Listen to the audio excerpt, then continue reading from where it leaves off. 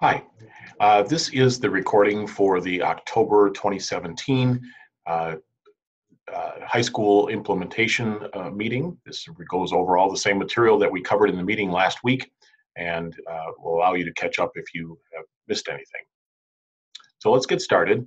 I'm going to move into, first of all, where you can find this information on our website. Just a reminder, most of you know where this is, so if you go to, excuse me, if you go to departments from the district webpage, move to assessments, this will bring you to our assessment homepage under high schools.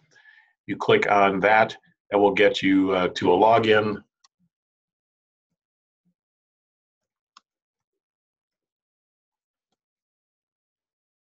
All right, sorry, just need to log in. Get you to a login page, and then you will have the calendar that is available for everyone for the assessment. It allows you to see what windows are open. And so if we look forward to the 6th of December, for instance, you'll see that we have a high school assessment meeting in the morning. You click on that, it will say copy to my calendar. You can move this then to your calendar automatically. You can do that for all the meetings throughout the year. They are on the calendar right now, and so they will be available for you. Also at the bottom of this page, you will find not only the action planning calendars, which are available to each of you, and I send those out, which I will be sending out shortly for the next one, but also for the coordinator meetings. By clicking on October 2017 meeting, you'll get to the page that has all the information for this meeting that we're going to go over. Number one, the agendas. Number two, any of the handouts that we have that you may want to take a look at. So this time there were two handouts, one for the ACT ELL changes, as well as what's new with Access. And finally, then we have the PowerPoint, and you'll have the webinar of this particular meeting. So that's where you can find these resources. Let's take a look at the PowerPoint for this particular meeting, and we'll get going. All right, this meeting originally took place on October 18th, and we welcomed everyone. The agenda for today is we're going to review any changes to Access testing for this particular year. We're going to talk about changes in the ACT as well as the work keys. Changes again for the civics test and what that means. We'll then move into some shorter updates. We'll talk a little bit briefly about the Apple assessment, which will be at all high schools at some point this year. DCYA and the climate survey. Aspire, we really won't spend much time about talking about it, but in fact, that's probably about it for this meeting. However, just a review as well of the opt-out procedures. All right, let's begin with Access. So in your list of handouts, you have a digital version of this particular flyer. And in that, you will find these hyperlinked connections to other documents, other sites, etc. They're all very useful. This is the first time that we've ever had anything from WIDA that explains how to get students ready for this testing. So it includes a short video, it includes some guidance of how to handle talking with students about the assessment, and some sample items. As far as test preparation, if students have already taken the Access, really there is no need to take the preparation. They know what the questions look like, etc. If a student is new to the country, then that would be time that I would certainly use to spend some time with talking to them about what is the test, what is Access, how does it run, give them sample questions, etc. As far as ordering test materials, you will not have to do that. We'll take care of all of that. There will be a few paper copies available if, for some chance, a student has never used a computer, which is entirely possible. We will provide you with the writing portion to be, instead of keyboarded, written out by hand. We'll talk more detail about all of these things next month. All right, excuse me. The timeline for 27 2017-18 is as follows. We're already through the October 27th deadline, or pretty close, and that really is the preparation. Most importantly, it's updating the OASIS for those students who have IEPs, and we'll talk about that in a moment. After that, we're going to focus on professional development and building schedules, and finally, the test window opens December 5th and closes on February 2nd. So here are a couple things through the 27th, I should say. First of all, as of October 15th, all PSTs were reminded from Student Services that they need to ensure that students who have IEPs have their supports and accommodations loaded into OASIS. What we're going to do with that is we're going to be identifying those students who normally take or should be taking the alternate access. That probably hasn't changed for most students. If they took the alternate access last year, they will likely take the alternate access this year. What is a change would be for students who have new IEPs or who are new to the country and have never had an IEP. We'll also spend a little bit of time in a moment talking about what the supports will look like as far as a review of who gets what. Please remember, if a student shows up on your doorstep 2nd of January, that we need to go through the process to screen them. First of all, always with the new WIDA screener. It used to be the WAPT. That has been replaced by the WIDA screener. Regardless of when they show up, this is the first step. Upon determination of whether someone is an English learner or not, then we move into whether or not we use access. So right now, you should be thinking about location, who are the staff involved, and what technology is needed. So regarding the staff, professional development this year is slightly different since this is the 3rd year that we're going to be involved using the access test in its current format. DPI is not requiring everyone to recertify this year. So if staff have already done access, they do not have to recertify. I strongly urge you to have your staff review the information on the assessment. They don't have to recertify. Those that do have to gain certification are those who have never given the access before. That could be someone who's new to the state, it could be someone new to the profession, etc. Also a reminder that this professional development, this certification involves several quizzes and should take anywhere between 1 and 2 hours.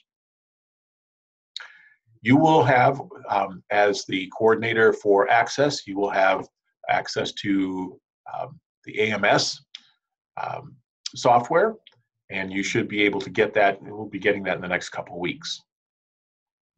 As of the 31st of October, DPI will be uploading the students who are already in IC. So that you should be double checking to make sure every student is there, that all the information is correct. They will be placed in predetermined sessions. We'll talk about that briefly, but that's coming up.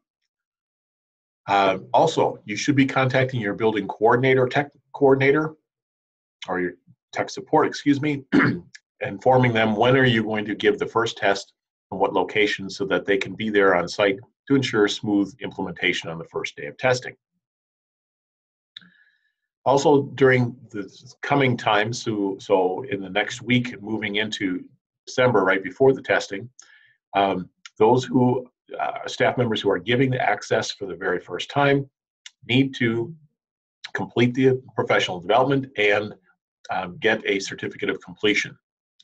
They do not have to print this out. They do not have to send it to me. The only time they need to print it out is if you want a copy. You need to make sure that they are certified to give the access testing. Also during this time window, we are going to print the tickets for each of the schools and send them out. You will get 4 tickets, 1 for each session. The sessions are listening, reading, which are first, followed by the writing and speaking, which are the second set of tests.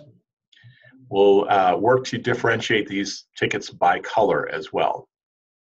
A reminder that all students are pre-populated into sessions. You don't have to put anyone into a session. that they are placed there by grade. Now, here is where the information about what supports a student gets, what accommodations a student gets, is critical. We'll talk about the list that we're going to send you, but when a student does not have the correct accommodations or supports, here is what has to happen. First of all, there's typically some panic that we get a call and say, wait a minute, this student needs to have these accommodations. Why don't they have them? Followed by, we'll take care of it. And what that means is the student will have to be removed from a session. If they have already started testing, they will lose their test. So this is always critical that this is done before students actually begin testing. So students will be pulled from the test session. Behind the scenes, we'll check the boxes that'll say, yes, they get this and this and this accommodation or support. Then they are placed back into sessions, and they must have a new ticket. The old ticket still works, which is the problem. If they're put into a session and use the old ticket, they will get the old settings. They will not get the accommodations that they're supposed to get. So the new ticket will recognize the fact that they now have specific accommodations. In that case, you are going to be asked to print the new ticket, because that is a much quicker way of doing it than having us print it, put it in the mail, and send it to you.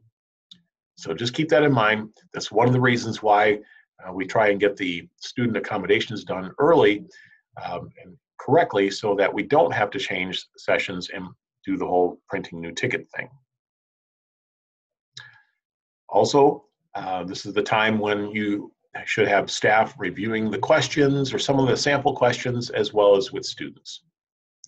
Keep in mind that when setting this up, that each test domain, each subtest, so listening, reading, speaking, and writing, those four are required to be completed on the same day that they are started. Does not mean you can't take a break, but it does mean that if you start listening in the morning and something happens, student goes home and doesn't get a chance to complete it, then that test needs to be finished, and we may or may not be able to get them back into that. So typically you will start with the listening and or reading, either one, get that completed, and then you may be able to complete the speaking and the writing on the same day. It may have to wait until the second day. Something else to think about, you will need headsets. So you need to have the headphones plus the mouthpiece or the microphone. And I will be sending out information this week regarding what a recommendation is if you need to order some more. During the testing window, which starts on December 5th, you will get tickets. You'll have those all in place ahead of time. The students will be taking the listening and reading portion. And then after that, there will be a report approximately 1 hour later, after they finish those two sessions. There will be a report that indicates what tier they are going to be for the speaking and writing groups, tier A or tier BC. You can combine tiers A and BC for the speaking groups. There's no problem there. Keep in mind that the groups should be small, and there are several reasons for that. Technology has improved so that we are able to now test larger groups, but it's very time consuming to proctor this particular one. I'm suggesting that we don't have groups larger than 6.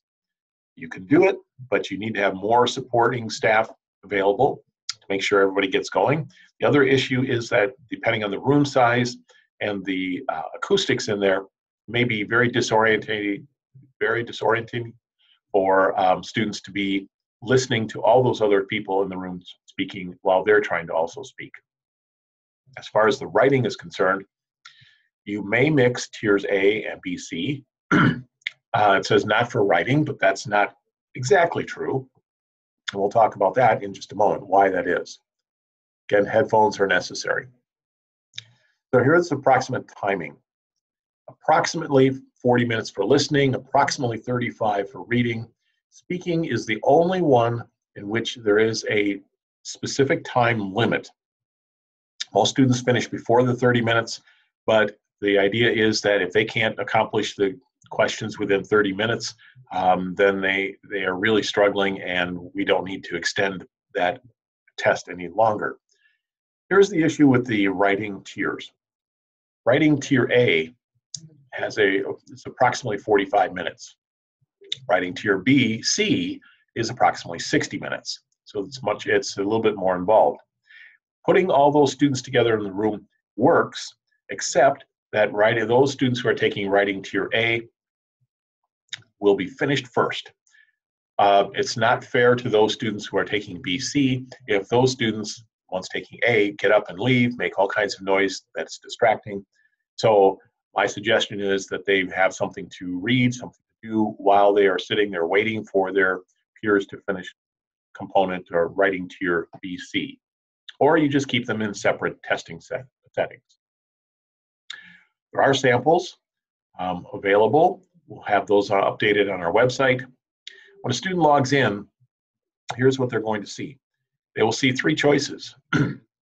We're going to be looking at the Access for ELLs, and notice that underneath there is a practice test. This will get them some sample questions to do that may or may not be appropriate for their level, but at least they're able to see what the situation looks like. There's also a test demo that's available for staff to take a look at as well as students. All right, if you have questions about Access, please feel free to email either Sarah Wallner or myself, and we will make sure that we get back to you with that. I'm going to spend more time on Access details next month in our November meeting. Okay, let's take a look at ACT and WorkKeys, some of the changes, some of the information that you need to know. Test dates for 2018, the standard time test for the ACT is Tuesday, February 27th, followed by the accommodations, which run from the 27th, that Tuesday, through March 13th. If a student misses on the 27th and is taking the regular standard ACT, the makeup date is March 20th. And if I check the schedule correctly, I believe that's the Tuesday before spring break. WorkKeys. The standard WorkKeys dates are February 28th or March 21st or April 4th. Now, last year we tried for the first time going on the second date, which this year is March 21st, and it seemed to generally, there were some problems, generally worked okay. This year, however, March 21st is a no test date per board policy. So we're either going to test on February 28th, which is what La Follette will do because of the exam schedule that they have at the end of the quarter, or April 4th, which is a much later date. It's a Wednesday after spring break. WorkKeys accommodation window, those students who have accommodations or supports for WorkKeys will be testing. They need to test between February 28th and March 14th. Now, it's likely that the students will have accommodations for both ACT and for WorkKeys. In that case, students must complete the ACT first and then move on to WorkKeys during that window. So if you take a look on the left-hand side, you'll see that the accommodated window is the 27th through the 13th. Students will finish up their ACT whenever they do, but then they can move right into the WorkKeys in that WorkKeys window. A new item for this year, there will be no more non-college reportable tests. So what happened in the past was that if a student had did not get accepted for ACT approved accommodations, they could take an accommodated test that was for non-college reportable status. That will not be the case this year. Students will either have ACT accommodations that have been approved by ACT, or they will be taking the standard test in standard time without any other supports or accommodations. So those are the two choices. You have accommodations or you don't. Also new this year, is English language learners, in order to receive their supports, they will have to go through a process that involves the TAA software, and they must also get approval from ACT. What kinds of supports are available? Timing code 6, which is a 1.5 time extended time for the entire test. The use of approved word-to-word dictionaries, and we'll talk about that in a moment. Separate small group settings, and then translated, the directions and appropriate comments are translated into 12 different languages. There will not be any DVDs or CDs reading the directions in another language to students. It will be printed. There will be specific assessment ACT tests that will come with students' names not attached to it, but you will have to line them up. So you need to know who gets what support, and if there are 12 different languages, you will need to know who gets what language. The approved word-to-word dictionary is something that I'm kind of struggling with, because most students, I would imagine, are not using paper copies of dictionaries. However, they may. Now, the question is, who provides those dictionaries? If a dictionary is a student dictionary, they're entirely welcome to use it, provided it has the following conditions. There's no writing in it. There's no highlighting in it. Nothing is marked up in any way, shape, or form. If there is one of those conditions, they may not use that particular dictionary. It also must be on the approved list of dictionaries from ACT. Now, question comes, what happens if they write in their dictionary? That is not going to be an allowable dictionary to be used. So it's my suggestion that as a school, you provide a clean copy of the word-to-word dictionary. The window to begin to submit your requests for both students with IEPs and 504 accommodations and for ELL supports begins on November 6th and runs through January 12th. Both of these systems will be using the Test Accessibility and Accommodation System, the TAA. Please don't wait until December or January to begin this process, because you now have many more students who will be asking for and needing access to supports and accommodations that require this system. All right. Also a reminder that Madison Metro will not be supporting transportation this year. We worked with yellow buses last year. I'm going to work with the transportation coordinator and again take a look at providing yellow buses for you. There will be fewer this year because we had many buses that had 1 or 2 students. So we're going to work at combining routes and runs for that particular day, which is February 27th. All right, here's some specifics for WorkKeys. The test subtest names have been changed. You can see them here. Workplace documents used to be the reading for information. Graphic literacy used to be the locating information, and applied math is still the same as applied mathematics. They've lengthened each of the subtests. So it now is 55 minutes instead of 45 minutes. So that's a half-hour longer testing total for the 3 subtests. If you need to have the National Career Readiness Certificates, the NCRC, they are available. Please let me know. The accommodation and supported materials for those students who have IEPs, 504s, or ELLs are not ordered through the TAA like they are for the ACT. They, in fact, are ordered through the Pearson Access Next website. There's a very short window for that, January 10th through January 17th. So as we get closer, we'll talk more specifically about that particular assessment and what its needs are. Okay, here are a couple other things. A version of WorkKeys in Spanish is available. It is translated from English into Spanish rather than being written completely in Spanish initially. So it might be a little rough for many students. Also, we're working out how is it that we recommend students to take the Spanish version of WorkKeys versus the English version of WorkKeys. So that is a work in progress. We're trying to identify a work stream, a way of determining that, and we'll be sharing that with you. Again, you order all these materials through Pearson Access Next, and there is that short window.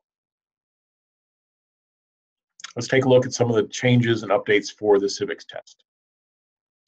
Act 59, which this year is the act that was the budget, included a line item that said that in order to pass the high school civics test, students must now score a 65 instead of a 60 in order to be considered passing.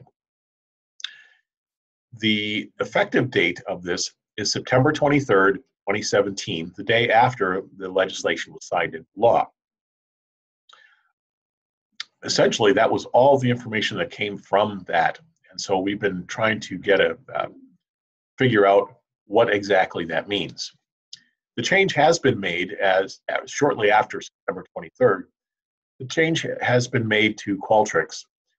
So currently, any student who's taking the civics test will be expected to get the 65, and that's what will tell you that you have passed.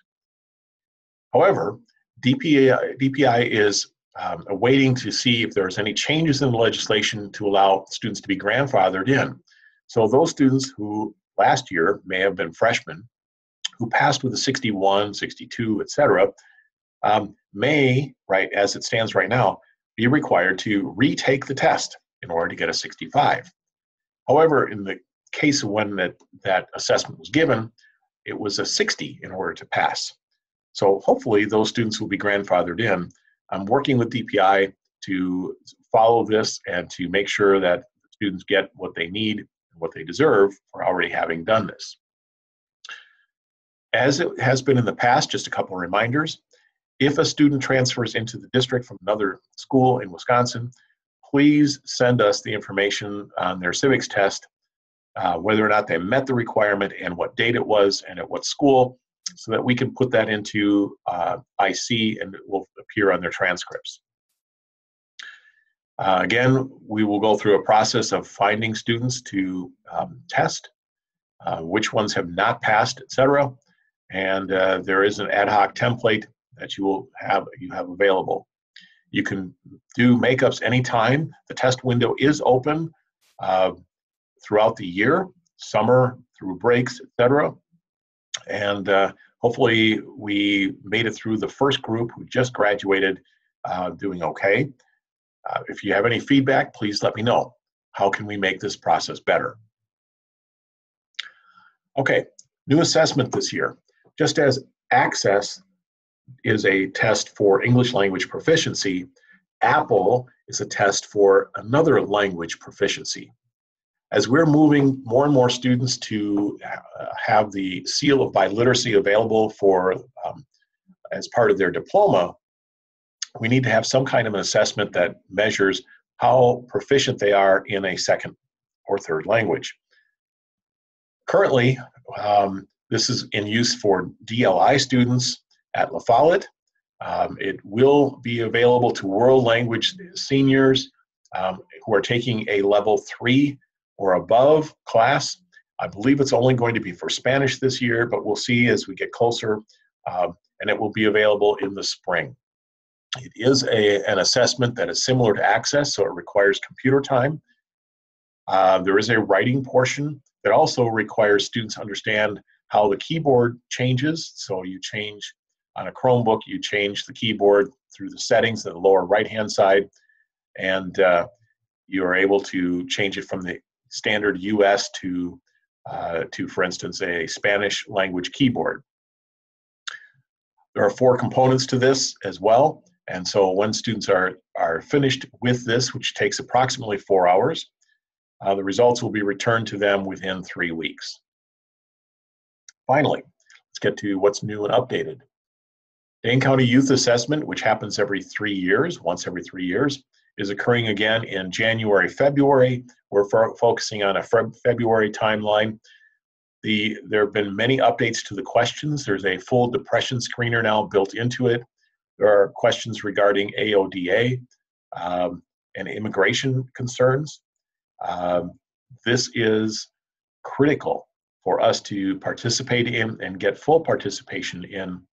Again, the goal is 100% of students taking the DCYA. What is this used for? This is used for grants not only in the school district, but in the city and in the county. This data is used by a number of people in a number of different settings that all work to directly support our students. So keep that in mind as we think about DCYA coming up in February. This is also paired with the climate survey, which all students in high school are asked to participate in. That will be coming up as well in February. Aspire has a similar window. We'll talk more about that later. And finally, if you have an opt-out, a student who opts out of any of the assessments, it needs to be in writing. It could be an email. So either way, either one of those are fine. Please make sure that you send a copy to Sarah Wallner or myself so that we can record that opt-out. If you have any questions, please make sure you connect with either one of us. Here is our contact information, and I hope to hear from you soon if you do have any questions. So that's it for today. Please call